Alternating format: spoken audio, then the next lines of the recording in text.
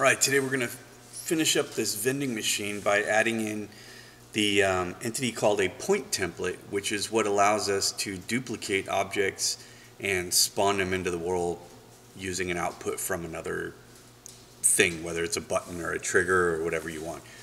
So let's take a look at the sample that we're going to be working with today.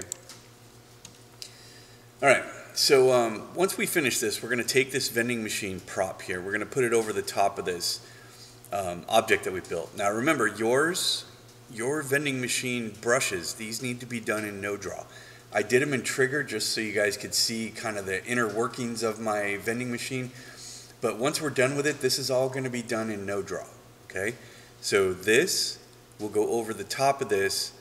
This will be done completely in no draw. Excuse me. All right, so you can see there's a big old pile of cans there. I've got a button right here which I will line up with these buttons once we get everything set. But when I interact with that button, you can see it's spawning 2 cans. And I can just sit here and spam this button and it'll keep spawning can after can. Alright, so that is what we're going to work on. Let's go back to the editor and take a look at all the pieces for it. So yesterday, you should have built something that looked like this. A no-draw box for your vending machine. Make sure you put a lid on it because otherwise the player is going to be able to jump to the inside, which would be bad. On the inside, I've got sort of a little chute right here, which is where I'm going to spawn the cans. Now notice this thing has sides all the way around. It's got a front, a left, and a right, and a back, and it's got the whole thing here because we don't want these cans to fall off and get inside the machine. Since they're physics-enabled objects, they could bounce around and make noise and glitch. So I saw a couple when I was running through assignments that were turned in, and people didn't put sides on this. So it needs to have sides. You've got to have something, a nice chute for this thing to drop into. Alright, so let's start with the objects that we're going to drop into the game. So this guy right here, we'll start with this. So we're going to go to our entity tool. You're going to come over to objects. You're going to type in prop physics. Okay, so entity tool, prop physics. You're going to drop in the empty entity, the little box here. Take your selection tool, open it up. And once you do that, what I want you to do is name it. So I named mine test can. You can call it whatever you want. Remember, no spaces, no special characters.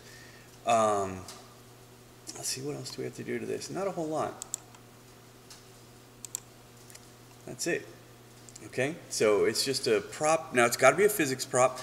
Now remember, if it's something, if you're using something that's not meant to be a physics prop, you can always use physics override if you need to. And how can I tell? Well, when I look at the world model, if I go to browse, if I look under info, you'll see these checkboxes here. So this can be either static or physics. So that means if I put it into the game as a prop static, it'll be good. If I put it in as a prop physics, it'll be good. If I tried to put it in as a prop dynamic, the can would not show up in the game. So remember, the fix for that is we have our overrides. So if I needed this can to be dynamic for some reason, I could use prop dynamic override. Same thing with physics. If you have an object that you want to use as a physics prop, but it's not a physics prop, you can use your prop physics override. But in this case, the can is a physics prop, so we're going to say prop physics. We're just simply going to name it, and then go ahead and position it in the delivery chute so that it's not touching the sides or anything, so it's ready to drop and be delivered to the player. Okay, don't worry about the second can right now. We're going to do the first one and then we'll come back to the second one. Alright, now somewhere around the vending machine, doesn't matter where you want to put it, but we are going to drop in this guy right here. So this is called a point template. So you're going to go to your entity tool, go to the objects, type in point template, this one right here. Once you do that, go ahead and open it up. We're going to name it, and remember, no spaces, no special characters. Now you'll notice there are all these different template options here. It can spawn all of these at once, okay? So this is a lot. It can do 16 objects at one time. So you'll remember from my demo that mine was dropping 2 cans at once. That's because I have template 1 and template 2 defined. So if I went through here and put an object into all of these spots, when I use this point template spawner, it would spawn every single item on this list. All right? So for now, we're just going to have this first one. So we're going to have our name. And then in template 1, I want you to put the name of whatever you named that can. Don't worry about the second one right now. We'll come back and get that. But this first template position, this guy right here, is going to be the name of this can that you just put in. So I named mine test can. So for this guy, template 1 is test can. All right? So I named it and I told it what to spawn. Under flags, just leave them the way I show them here.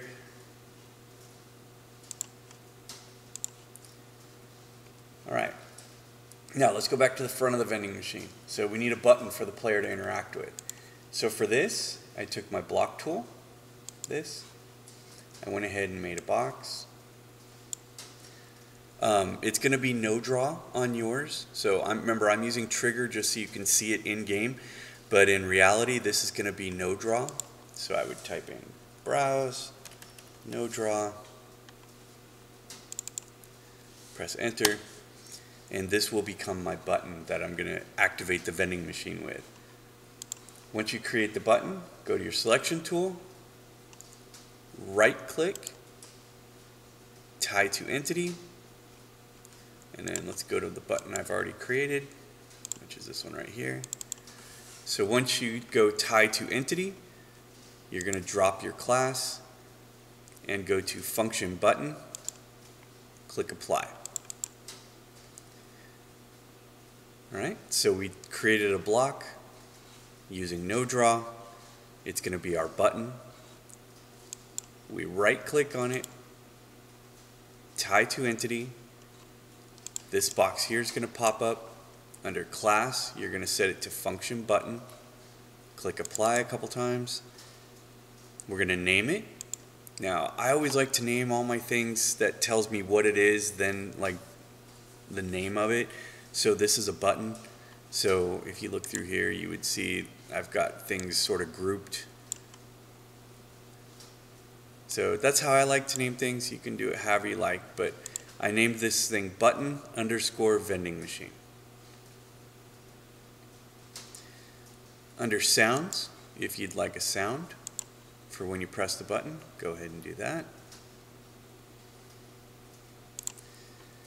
Delay, this is how long it takes for the button to reset. The default is 3. I put it to 1 so I could kind of spam it a little bit. Your choice, doesn't really matter. Under flags, we're going to say don't move, because remember in source, these buttons retract when you press them, so we don't want the button to retract. So I'm going to say don't move, use activates, nothing else in here needs to be checked. Don't move, use activates. Go ahead and hit apply. On our outputs, we're going to have a single output. So we're going to click add, and then for your output named, this is the action that the button does. So if you click on this, these are all things that buttons can do. Okay, so I'm going to say on pressed, which means we press the button. The target entity named. So this is telling the button who to talk to. So in this case, I want it to talk to that little spawner thing that I put out back here. This. So mine is called spawner underscore can. And then via this input is what do we want to do once, when we talk to this guy, what do we want to tell this to do? and one of the options will be force spawn. So what that's doing is I press the button, it's going to tell the spawner to force a spawn. Click apply, close that.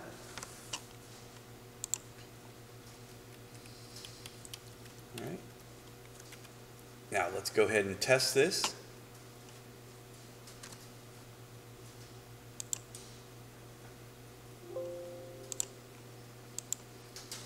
And I'll reload my map. Okay, so there's my vending machine. There's my button. I'm going to press it. Now remember, mine is spawning 2 cans. Yours should only be spawning 1 at this point.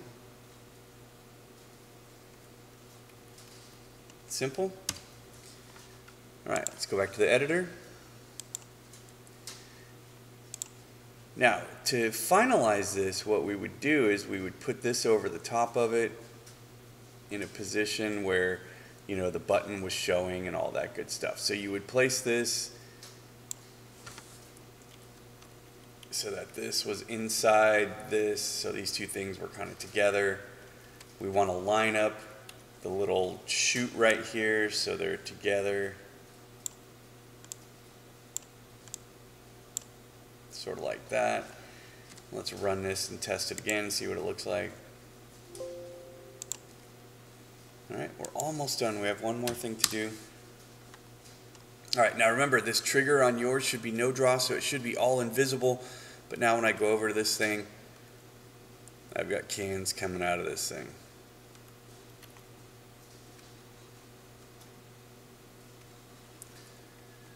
Alright, last thing we got to do here.